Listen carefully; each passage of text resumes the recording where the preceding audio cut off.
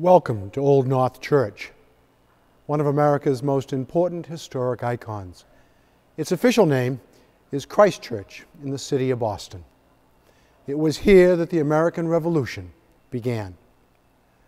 After Bostonians dumped the tea in the harbor in December of 1773, the town of Boston became a place full of tension. Parliament reacted to the Tea Party by abrogating many of the rights and liberties that Bostonians had long cherished. And then they sent a military man, a general, to be the governor of the province. The people of Boston and Massachusetts reacted to defend their rights. They established their own government. They called it the Provincial Congress. It met out in the town of Concord and elected as its leader John Hancock to be their president. They began to collect arms to defend themselves in case the British troops should try to leave Boston. Here within the town, British authority was collapsing. The royal governor was under pressure to do something. The Sons of Liberty were ready to resist. And so they had a plan.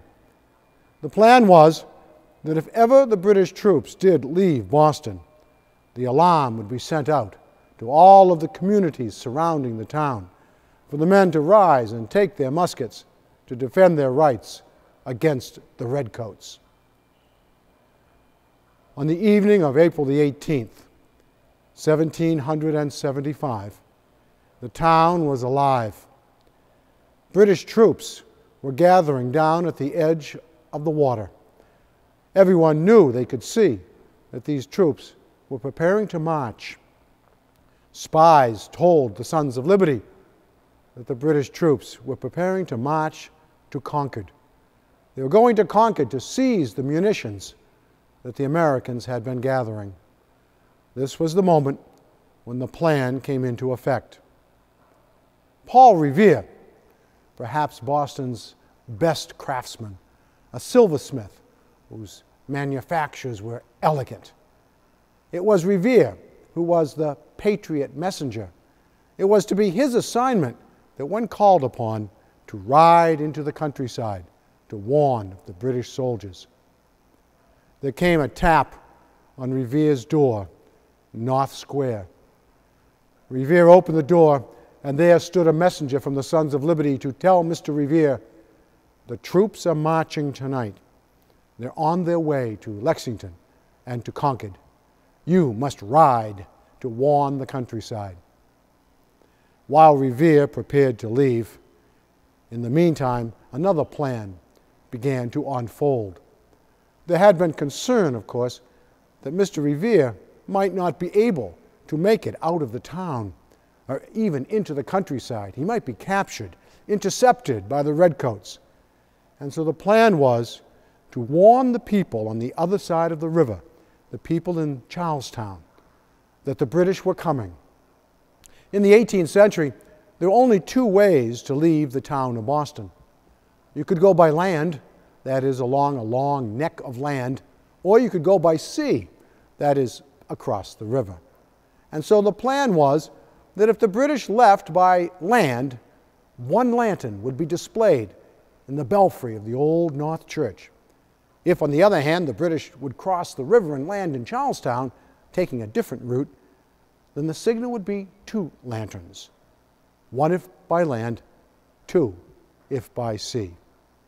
As Revere was preparing to cross the river to Charlestown, here in this church, two men came into the darkness, Robert Newman and Captain Pulling. According to the plan, they now knew that the redcoats were going to cross the river and march on to Concord. And so the signal would be two lanterns. Carefully, these two men climbed the nearly 15-story high belfry, each of them carrying a lantern. And there in the window at the very top, they displayed the two lanterns, only for a brief moment. They certainly did not want the British to see the signal. The display was made, two lanterns. The British were marching, and they were coming by sea. In the meantime, Revere was being rowed across the Charles River underneath the stern of the British man-o'-war Somerset. He landed in Charlestown and took horse and immediately began to ride and ride and ride out through Medford, Cambridge, towards Lexington, towards Concord. En route, he did not cry out, "The British are coming, the British are coming." That would have seemed rather silly. After all, we were all British. As Revere rode through the countryside to warn of the advance of the British troops, the plan, another part of it, began to unfold. For he was not the only rider. Others now began to ride through the countryside as well to spread the alarm. He made it to Lexington, and there in Lexington he went to the Hancock Clark House, where John Hancock and Samuel Adams were staying. As he rode up to the Hancock Clark House, the guard warned him, "Be quiet, be quiet. You'll wake up Mr. Hancock and Mr. Adams." "They'll have reason enough to wake up," was Revere's response. He warned Hancock and Adams that the British were coming. He waited for a few moments, and then he was joined by William Dawes, another post rider who had been sent out from Boston to warn the countryside. And then together, Mr. Dawes and Mr. Revere began to ride towards Concord. As they made their way towards Concord, they encountered a third man, Dr. Prescott. And Dr. Prescott had been in Lexington on a late-night date with his girlfriend, and he was on his way home to Concord. He persuaded Mr. Revere and Mr. Dawes that he was a high son of liberty, and so together the three men rode. Prescott, living in the neighborhood, knew the countryside.